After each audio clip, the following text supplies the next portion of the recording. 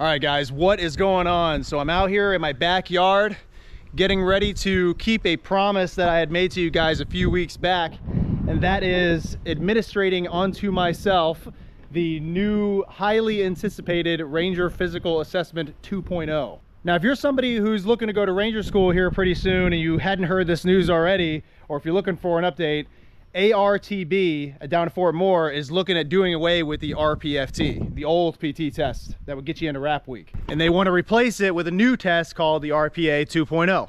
And I can tell you just by looking at it on paper so far, it is a much different test than the RPFT. And one of the biggest differences between the RPFT and this new RPA 2.0 is that instead of having separate events like the 5-mile run, the push-up, the sit-ups, and the chin-ups all separately conducted, the RPA 2.0 is going to be one long continuous event that you have to get done within a certain amount of time. And so far that time limit is 27 minutes. Now, what are the events that you have to complete?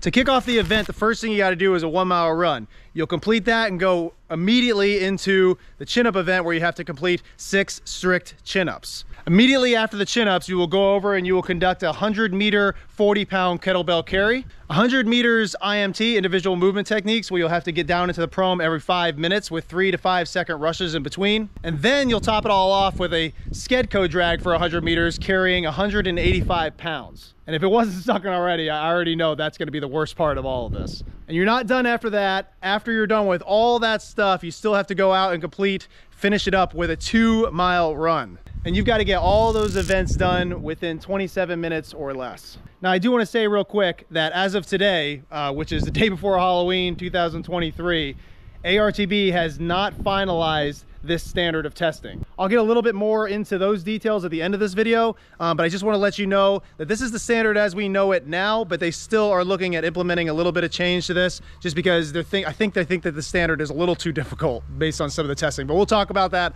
a little later in the video. But for now, let me just show you how I got this set up in my own backyard to show you that you can do this on the fly as well if you just have the proper equipment. So I have a pretty decent backyard, but I don't have 100 meters of space, but I do have a 50-meter length of space, which is going to go from this cone all the way. There's a cone over there right before that small fence that you see. That's 50 meters for me. So I'm just going to have to go there, and back, and that'll be my 100-meter stint. And then I've got cones spread out every 5 meters so that I can conduct my IMT events. So I've got a cone there, so on and so forth. You get the idea. Every 5 meters throughout my 50 meters. So I'll hit each cone twice because I'm gonna have to go out and back. And then for actual weighted equipment, I've got my 40-pound kettlebells. All right, these are the kettlebells that I use for my own training. I use these for practicing with the ACFT, you know, stuff like that. And then I don't have a Skedco, which is what the test calls for, which is what I imagine Ranger School will actually test you with. They'll have an actual sked, but I do have a sled, a 45-pound sled, and then I just threw some weight plates on it so that it adds up to a total of 185 pounds. And then I just got my handles attached to it, so I'll carry it like that. So I have everything here. Everything's more or less to standard, okay? It's enough to see if I have what it takes to get this done within 27 minutes. And then I almost forgot, another major change between this test and the old RPFT or the current RPFT is that you will do this whole test in full OCPs and boots. The RPFT, if you didn't know already, that was always done in PTs, all right? Now you're doing everything in uniform. So I'm set up, I'm to Ranger standard. It is definitely, you know, heat cat levels today. So I've got my sleeves rolled, I've got my bottoms unbloused, and I'm ready to conduct this test. The plan for my run is I'm just gonna carry my phone with me so I can get my Strava on. I'm gonna run out half a mile and then just run back. And I'll do the same thing just twice on the end. And doing it all that way will keep this legit and to standard, which is the most important part. If we're gonna be training for a standard, we need to do it to standard. I don't have a pull-up station set up outside, even though that's something I always kind of wanted to do. Maybe one day I'll do that. But I do have a pull-up station here in the garage, in the Gritty Gym. So what I'm gonna do is, since that's the first event you conduct after your 1-mile run, is I'll just leave my garage door open.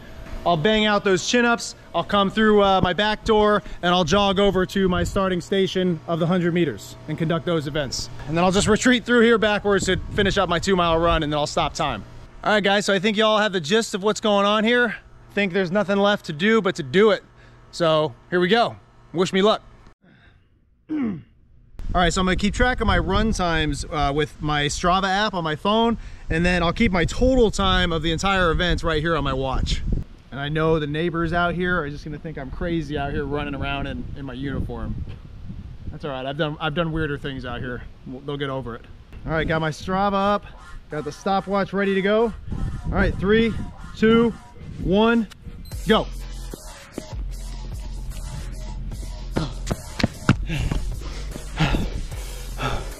Okay, 1 mile down, 6 minutes and 30 seconds.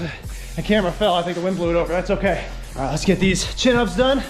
I didn't account for having to mess with the camera so much, just to take a little bit of time off my time. Here we go.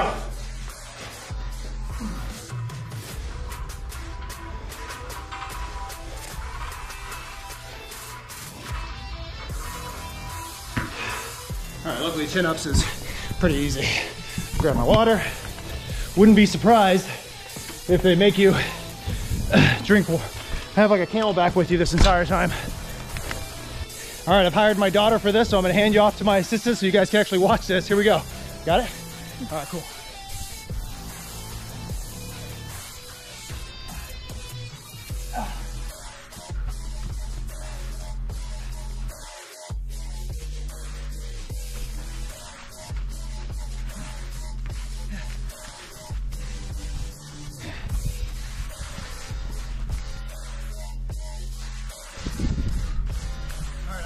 I'm up, you see me, I'm down.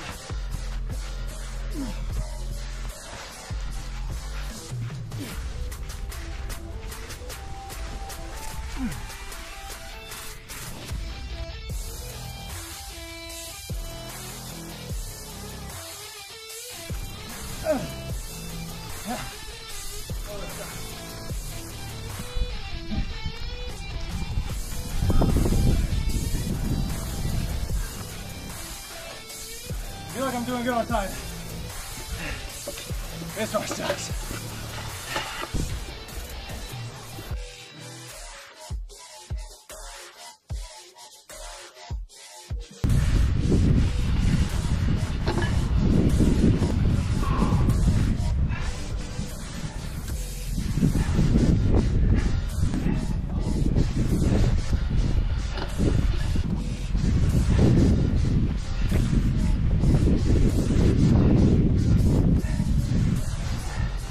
I think tactical breaks will work out in this event. My time's still doing pretty good. You don't want to burn yourself out on this, I can tell you already. Those IMTs are rough.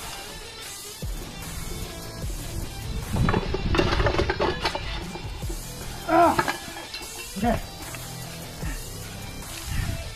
Get some quick water. We're at about 10:20 right now. I'm gonna start it from here.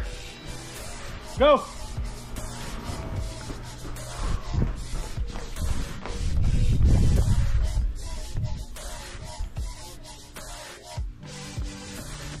Okay. Oh God. Come on, keep going. Go.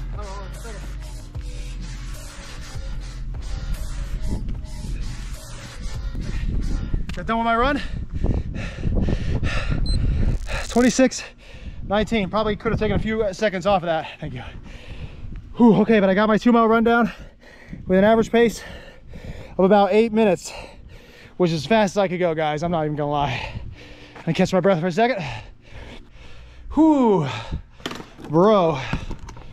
Oh, I got sun for a sec.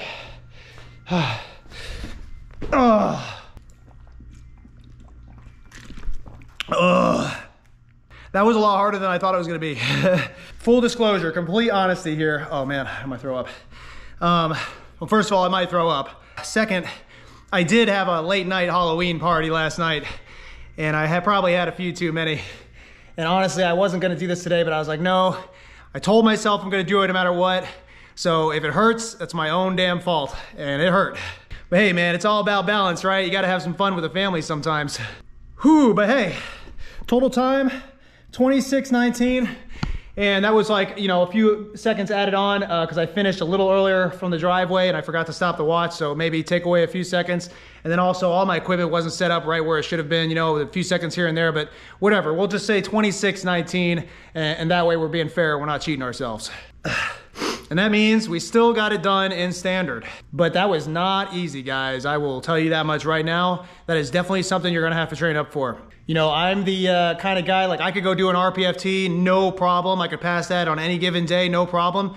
But the way that this is set up, it is just an absolute smoker for your legs. Like you have to have really good leg endurance and cardiovascular endurance to be able to pass this test. No doubt about it, hands down. Which is good, because what have I always been saying to you guys about Ranger School? Go back to any of my videos, I've always said it's all about endurance. It's a marathon, and this test really does test that for you. Better than the RPFT, I would say. It's a lot harder than the RPFT, a lot harder. I'll also say heat cats are gonna be a real thing. Like I am sweating like crazy right now. And it's like 80 degrees, but it's October. It's not super humid. It gets a lot hotter down there at Benning, I can tell you that. So they're gonna have to really consider how they're gonna go about wearing uniforms while they do this test. They're gonna have to be set up to receive some heat cats, because that's definitely gonna happen out there. Yeah, I mean, I'm so wet. This is all sweat. You can see a little bit of dry right there, but all sweat here. And I'm just pouring right now, like I'm dripping sweat. All right, so let's go over a quick recap. Let's see where we need to make sure we hit our time benchmarks and where we know we can make up some time if need be. All right, so to kick it all off, I got my 1 miler done in 6 minutes and 28 seconds, all right? Which is pretty good, and I feel like I could have went faster. So I was working it like I was trying to conserve a little bit of energy, right, as much as I could, but I also knew I needed to go as fast as I could, because that was the only time I was gonna feel like 100%. You know, I knew after these next events, after the 1 miler, I was really gonna be struggle busting. So I landed on a 6:30-ish mile pace, and I would say that's probably where you need to be for that 1 miler, that or faster. So that means I was around 6 minutes and 30 seconds when I came into the chin-ups. Obviously, you got to give a few seconds wiggle room there, because, you know, the chin-up bars weren't anywhere near the equipment, you know. No big deal, though. I came into the chin-ups. That only took a few seconds. No big deal. Made sure I kept good form. Got that done, and then I beat feet over here to my starting point for the 100-meter events. I was feeling pretty good at that point. The kettlebell carry, I would say, went just fine. I tried to conserve a little bit of energy. I wasn't like 100% balls to the wall, but I was definitely teeter-tottering around like 80 to 90% effort on that one. And then in my mind, I knew that the IMTs was just gonna suck, because it's really just burpees in motion for 100 meters. And I'm sure all you guys would agree with me that burpees in general just kind of suck. So that's really what it was. It was burpees with running in between. I did my best to just fall to the ground so that I saved myself as much energy expenditure and time by doing that. Just fell to the ground and got back up as fast as I could while moving forward. Halfway through that 100 meters of IMTs, I was really starting to feel it. Like I was like, oh shit, I'm tired at this point. Finished it up, immediately grabbed the 185-pound sked. They call it the drag, so I assumed I did it right. You know, I just pulled it and I looked behind me the whole way, just like the ACFT event. Makes sense to me that that's how they'd want to do it. But that event sucked, and I knew it was gonna suck, because you're like severely winded at that point, and I wasn't running it. That was just something I was like, all right, I'm just gonna have to walk this out and just continue in motion the entire way. And I honestly, you guys saw I had to take a break a couple times, so I lost a few seconds there, but I had to. I was so winded. I was like, dude, I'm gonna just either pass out or throw up if I keep going. So I need to give myself like a 5-second break just to catch my breath, and I had to do that a couple times. By the time I was all done, I was sitting at around 10:20. I didn't do any calculation in my mind at that point, but as I started taking off, I was doing calculations, and I realized that I was gonna have to hit around an 8-minute mile in order to get this done in a decent time, or in time in general, right? I knew if I stuck at least to around 8 minutes, give or take a couple seconds, that I would come in with at least 30 seconds to spare, and that's exactly what happened. But guys, I was barely able to keep that 8-minute mile, and it wasn't fluctuating. It was like, it was struggle busting the entire way. There was no point where I felt better. It was just like hard the entire run. And I'm a runner, you guys know that. I like to run, but it's a whole different animal after all these events are said and done, with the heat, the sun beating on you. I had full uniform on, boots, and to be honest with you guys, the only thing I had to eat today was a bowl of cereal, and that was like at 8 o'clock in the morning, so I probably wasn't really hydrated appropriately, and I didn't have enough energy. But we still got it done. We got it done in time, so it's definitely achievable, right? But again, guys, I'm a pretty in shape guy. I like to maintain a pretty good state of fitness, especially tactical style fitness, you know, things like this. I put 100% effort into that. And when it was all said and done, I only had 30 seconds to spare. So this is definitely something you're gonna have to train specifically for if they implement it to this standard. Now I promise you guys, I talk about a little bit of the research and some things that I found out over the last couple months, ever since they started rolling this thing out. So let's go over that real quick and then I'll let you guys go. So ARTB has been testing the RPA 2.0 with ibolic and abolic classes. And I got some people that have been hitting me up with some stats on how that's been going for them and how hard the test has been for those classes. And I can tell you that right now, the latest and greatest is that roughly around 20% of those classes are able to pass a test as it stands now. That is much lower than the average pass rate of the RPFT.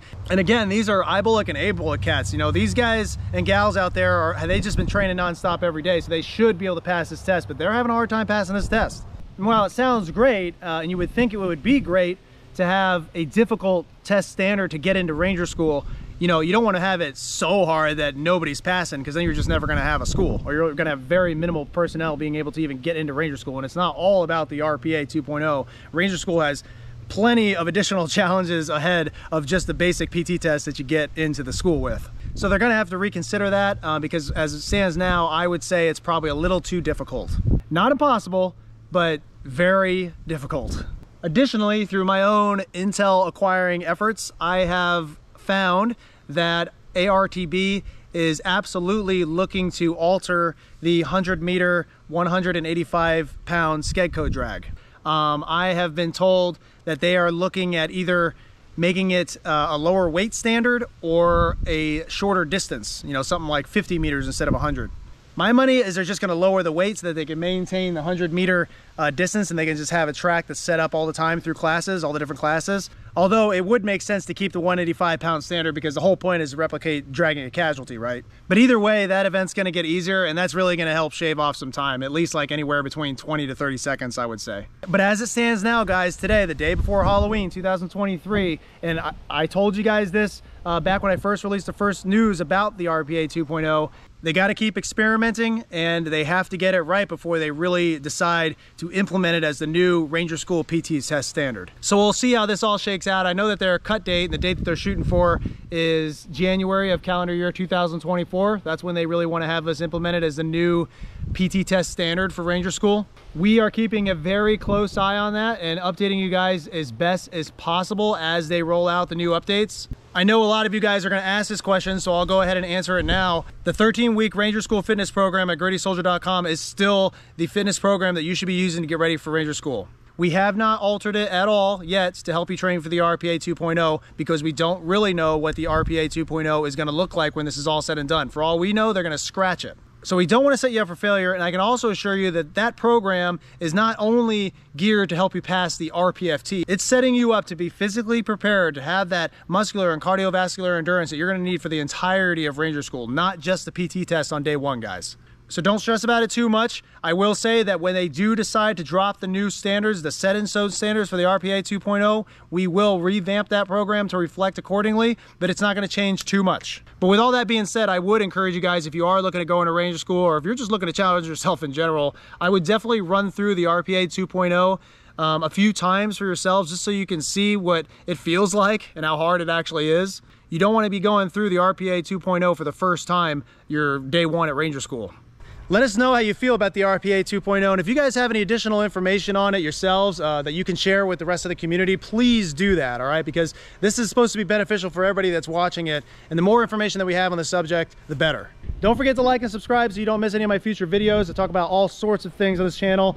This is probably the best channel out there for information in regard to Ranger School. So if you're one of those guys that are getting ready for Ranger School, definitely subscribe to this channel. But if you're into fitness, if you're into military information, or just overall motivation in life, you will benefit from the information put out on this channel as well. So don't forget to like and subscribe if you haven't done so already. But for now, guys, I think I'm gonna clean up my equipment, clean up myself, get myself something good to eat, and enjoy the rest of my Sunday.